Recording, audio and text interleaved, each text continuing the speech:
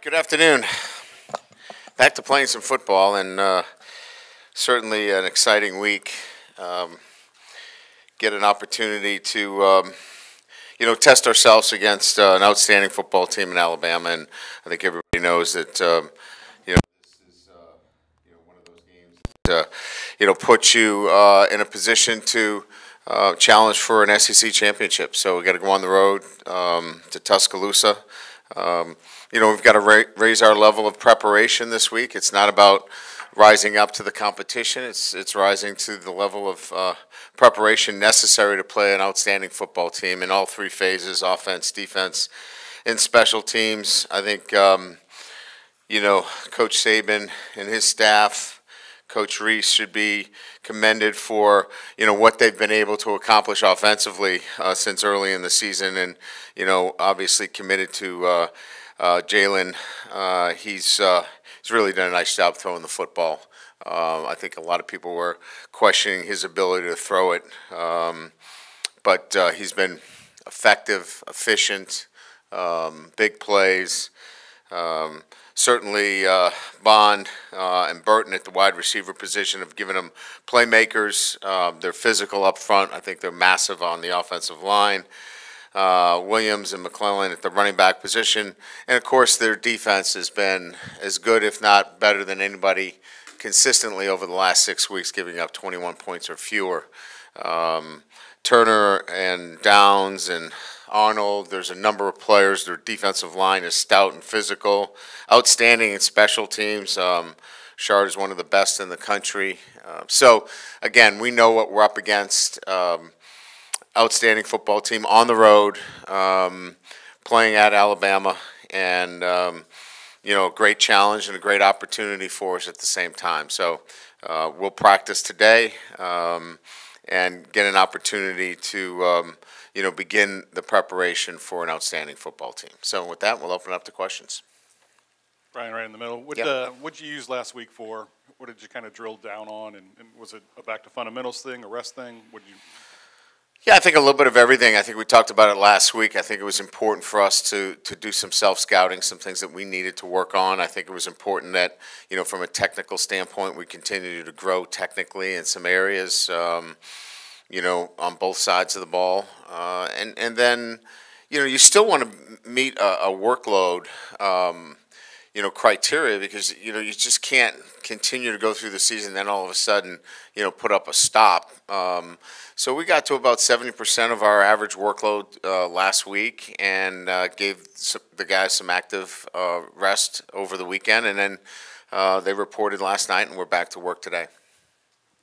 Hey, Brian, could you talk a little bit about your relationship with Tommy Reese? I know you try to get him to come here with you, but then also when you watch Alabama on film, you'd see things that look familiar when you two were at Notre Dame together? Yeah, I mean, obviously there's a connection there. He played for me. We've got a deep connection relative to a player-coach relationship, and then a respect for him as a coach and what he's done in this profession at an early age. He's somebody that I have a lot of respect for in what he's done, certainly at Notre Dame, and then in a very short time taking an offense and transforming it quickly during the season.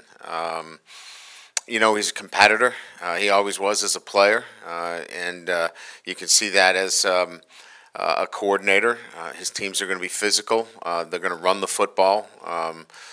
They're going to push the ball down the field, and they're going to, more than anything else, they're going to utilize their personnel as he'll mold the offense to fit the personnel. And I think that's what smart coaches do, and he's an outstanding football coach. Hi. What can you say about the work ethic and the attitude of the players going into one of the toughest games of the season? Well, they've exhibited a great work ethic. I think any program is built on a standard of work, and look, I mean, this game requires an incredible commitment, and so our players have been committed to that end, and certainly it takes more than just a work ethic. It takes a consistency week in and week out.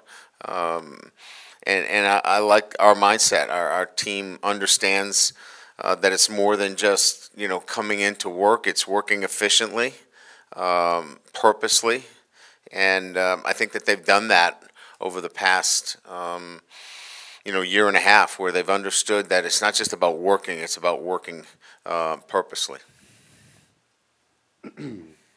Hey, Coach. Could you update the availability of Deuce, Denver, and Zy ahead of this weekend? And I guess Ashton Stamps, where he's at with his rehab of injury.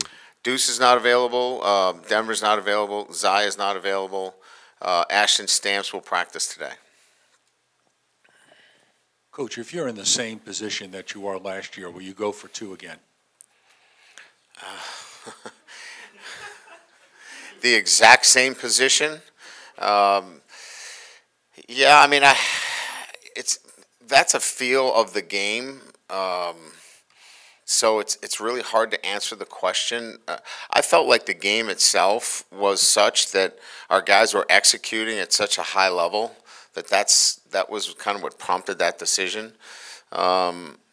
So I think from my perspective, it's really about a gut feeling at the time, more so than what's the perfect scenario. And I think the feeling was that we were executing at a high level at that time. It was time to go for it.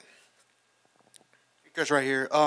There's a lot of inexperience in the defensive backfield. What have you seen from them during the bye week coming into a big game like this? Well, they've been around long enough now. I mean, I think you're into the season now, 8 games. They had some time here in camp and some, we had some mid-year enrollment. So, to say that they're inexperienced, yes, they haven't played a lot of SEC games, but they know what they're doing. They understand our techniques. They know what's expected of them. So, we're in a position where we feel comfortable and confident that they can go out and get the job done. Even though they don't have a lot of SEC games underneath their belt, they're quite capable of going out there and playing at a high level. So I'd say more than anything else, you have to have confidence in your players and their ability to do it. And I've got confidence that, whether it's Jeremiah Hughes or Javen Toviano, Ashton Stamps, all 3 of those freshmen can go out and play at the level necessary for us to win a championship. Coach, is it harder these days than win at all costs and pressure to win to stick to your long-term vision of a program and the guys and the standard that you want to live up to, as opposed to the short-term gain of maybe playing somebody to help you win a game? Well, it's never been a problem for me because I have a vision for our program, and the vision includes more than just winning. It includes developing excellence both on and off the field, and so we're certainly not there yet. We have to continue to grow relative to the identity of our football team. So I know I'm hired and fired on wins and losses, but I've never really worried about that. This is the 5th program I've taken over, and I've always built the program based upon excellence in the classroom and on the football field. And then that process has usually taken care of itself, and it's equaled success. So the question is a good question, but I don't think I've ever looked at it that way. And it helps when you have a 10-year contract, too. And so, again, that's not been my motivation in any way or shape, fashion. It's been much more about, developing a championship program in all of those facets, first and foremost.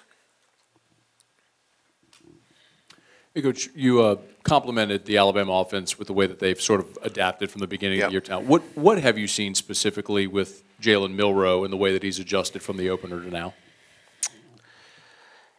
I think at first, there was this sense that he was just going to run all over the place, right? This is going to be a running quarterback, but he's not. I mean, he'll run and he can go from 0 to 60 as well as anybody. And he is a threat to run. There's no doubt about that. But he's going to stand in the pocket. He's going to throw the football. And the way they create offense is through a balance of running the football, formationing you so you can get some shots down the field. And he throws the ball well. I mean, he throws the ball well. And he can hit the open targets. He can push the ball down the field. And so I think what he's done really well is when he's been given the opportunity to take shots down the field, he's hooked up. He hasn't missed receivers. When they've created the opportunities, he's come through for him, and I think that's been impressive. Two, if I can. Your offense has clearly established what it's capable of. How much is this week about them not trying to be something they're not, or trying to do something they're not, because the game is obviously elevated? And then secondly, in the post-game video against Army, I think they gave you a game ball or something. You said something to the effect that, you know, you're really enjoying your time here. This is maybe your most enjoyable time. I was just curious why. You alluded to the development of players. Is it because of kind of the development that you've seen this team from week one to kind of pull through? Yeah, I think the offense clearly recognizes their ability to be explosive but have balance on offense and defense. So there's no reason for them not to be anything but who they are. And so I think that there's a confidence level that, you know, if they prepare the right way, if they stick to their process, that they're going to have success. And so I think that's been their mindset, is just practice and, you know, put in the preparation the right way, and things will take care of themselves. What I was alluding to is essentially that this is a young group of players. You know, we traveled 21 freshmen again this weekend. We had a slew of transfers come in on defense, and it was really a new group that we had to kind of, you know, on board, if you will, in the second season. And so just the development of the football team has been enjoyable. Watching the growth of the football team. They've done everything we've asked them to do. They have done the little things, and it's been hard. It's not been easy. You know, there was a difficult loss to start the season. There was a very disappointing loss on the road, but they haven't backed down at all, and that's been enjoyable as a coach. Coach, right here in the middle, are there any other injuries to report, particularly maybe Makai Wingo? Yes, Makai had surgery. He is out for the season. Out for the season? Yes. Okay. Well, I would say this. The projections are 6 weeks, so we'll see where that, you know, where that goes. Right. Okay. And so on the D-line, you know, who you're looking to fill that void, and how does his absence on the D-line sort of affect that group? Next man up. You know, we'll rely on the rotation that you saw pretty much against Army. It'll be a similar rotation. Coach, do you ever have time or an interest maybe in the off season to look at the history of the history of the rivalry, LSU Alabama, or a series, or jump into that kind of history at all? Even though I mean, it might not even be important. No, Mike updates me. Mike is my local historian. He will, and as you know, he carries history very well because he's been here so damn long.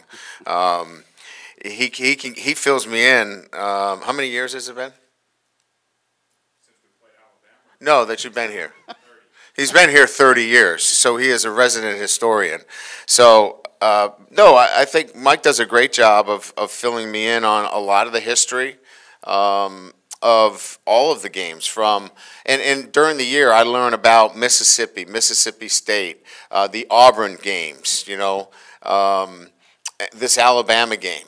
And for me, it's exciting, right? Because I get immersed in, you know, some of the great games and the great rivalries and the great names that have been part of this game. So I love it. I think it's exciting. And for me, because, you know, I had been in the Midwest for most of my career, I catch just kind of, you know, the highlighted games. And so to get filled in on some of the other ones has been really fun. I was wondering if ever, like after you finished the game at Notre Dame and got home, if you ever happened to catch any of an LSU Alabama game over the years. Oh, heck yeah. I mean, I love watching college football, so it certainly would have been a game that I would have watched. I remember some of those slugfests when it was 10-3, 10-7. Some of those tight games. Great defense on both sides of the ball. Fighting for every inch. Just some classic games, and really enjoyed watching them.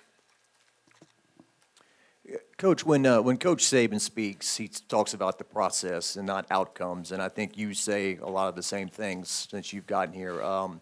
How much do you maybe see some similarities in terms of organization and your viewpoint on things, and do you observe other successful head coaches, read up on them, take notes to help yourself? Yeah, I think most head coaches that have been in this business clearly understand that, the process of what you do and how you do it is probably, most important, to the day-to-day. And we've been in it a long time, both of us. And so we have developed what our process is individually through our years of experience, sometimes good and bad. So he has shaped what his process is and how that has been so effective for him. And likewise, I've shaped the process that I use on a day-to-day basis based upon my experience. So I think you'll find that in many ways, coaches, focus in on a process instead of outcomes because it's so important to develop that with your team. Yeah, Brian, right here. With Nick, he's adapted to so many coordinators over the years, like every few years. How does a guy do that and just keep it consistent? Is that something that you kind of look at like, I don't know how he does that? That's a great question. I think it's been remarkable because, you're bringing in, a different personality, a different person. He does such a great job of vetting that out and making sure that they fit. And clearly, what Nick talks about on a day-to-day basis, they have to obviously be in lockstep with him. And that just goes to the great leadership that he provides on a day-to-day basis. So you got one voice, and it's Coach Saban's voice, and everybody else is following in line with that. And so I think that's allowed multiple leadership positions underneath him to come in because he creates such a clear message of what is going to take place on a day-to-day basis. Here in the middle. With Jaden Daniels, fair or unfair, I think a lot of people that are watching the Heisman hopefuls are going to look at this game in particular for him and see how he does. Do you, given all the football you've seen him play, and obviously, your very nuanced view of what he's done here, do you think that's fair, and is that something that, what's your expectation? It'll be part of the body of work throughout the entire season. He's going to have other games. He's going to have the Florida game and Georgia State and Texas A&M and postseason, but it'll certainly be part of the body of work. If he throws 4 interceptions and, certainly we don't play well, that will be part of the body of work throughout the entire season. So, again, I don't know that it's one game that makes or breaks a Heisman. I think it's the body of work, and I think we're seeing that as the season, plays out. But certainly, he's going to be judged on the entire season, and there'll be a lot of eyes certainly on this particular game. Hey, Coach, over here. So what's the status of Emory Jones from his injury, and what have you seen from his Lance Hurd just to have that luxury of a guy that, as a freshman, that's played a whole lot of football and has done pretty well for y'all? Yeah, Emory's practicing. We had him moving around last week, and he participated in our workouts. But he'll be a full go for practice today. Lance has done a great job of coming in and playing at a high level. It's great to have a true freshman that come in and compete at the level he did against Auburn and at Army. So he'll be ready and prepared if we do in fact call on him. Just curious what you've seen in Alabama's defense. So much of the talk has been about the progress on offense. Yeah, well coached, stingy. Kevin Steele and his staff do a great job. again, as I said, I think that there's not a lot of air in that defense. You're going to have to be on top of things. We're going to have to be very balanced. You can't just want to just throw it all over the place or think that you're going to go in there and move the line of scrimmage. They're big and physical up front. The linebacker play is outstanding. As I mentioned earlier, I think, Turner, Baswell on the edge, they're long and athletic, and look, they're both 6'3", 6'4", 240 pounds, and they create problems in the pass rush, and certainly, can run and hit. So it's a really good football team. It's, again, as I said, I think it's the best defense in all three phases. And look, it's the challenge that an offense like ours, really is up for, and will have to play their best. But that's what this is about, right? Is you want to be your best when your best is needed, and our offense will have to be at their best when their best is needed.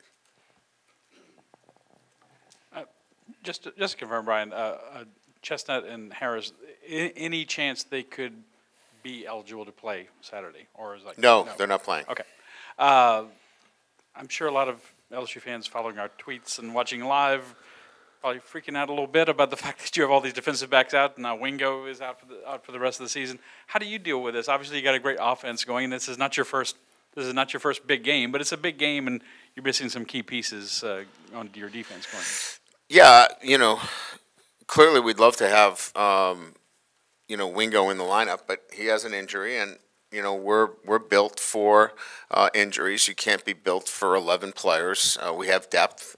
We have good players that will step up and be ready to play, and will play at a high level. So, again, it's part of football. In this game, if you lose one guy and you're not able to answer the bell, then you're not very good. We think we've got a good football team. We're going to miss them. But we have guys that will step up and compete at a high level. And down here on your right, talking about next man up, Jordan Jefferson, but also some backups like Paris Shan, Braden Swinson have all played really well for y'all this year. What are your thoughts on those guys coming off the bench? Yeah, I think Jordan Jefferson's playing at a high level. It's graded out probably as our best defensive tackle. Physical at the point of attack, uses his hands well. It's getting great separation. Gap integrity has been outstanding. He's playing really well. Paris Shan, technically very, very good. Grading out at the top for our defensive line over the last 3 weeks. And Swinson's been really good in pass rush. So those three guys, as much as it hurts that, we don't have a few of the guys that we got in the portal at the defensive back position, those three guys, and having Omar back too, makes a difference. Having a veteran linebacker who knows the game really well, those four guys have made a significant difference for us. Hey, Coach, just to clarify, with Zah, he's unavailable for the Alabama game specifically, not just for, today. He's unavailable for the Alabama game, and as I said, he could be out for a significant period of time. Okay. Yes. And with your secondary, with your younger corners, how do you sort of prepare for a guy like Milroe who can really chuck the ball downfield? Like, what kind of emphasis is it on trying to stop those big plays downfield? Yeah, look, as I said, these kids, they're elite players coming out of high school. I mean, they're elite players.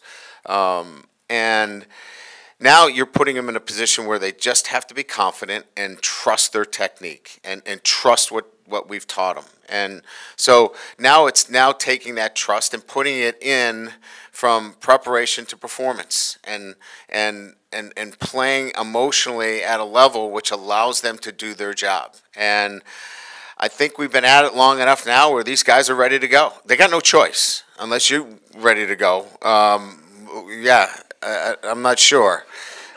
We could have a matchup problem. But these guys are ready to play. And look, they're young. many have said inexperienced. I get it. They haven't played a lot of SEC games. But these guys are really good players, and they'll get out there and they'll compete. They'll compete for LSU.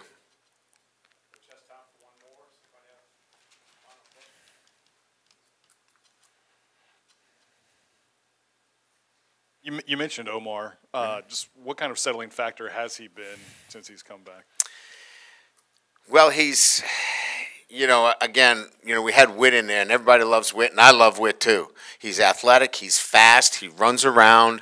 He really is going to be an outstanding football player for us.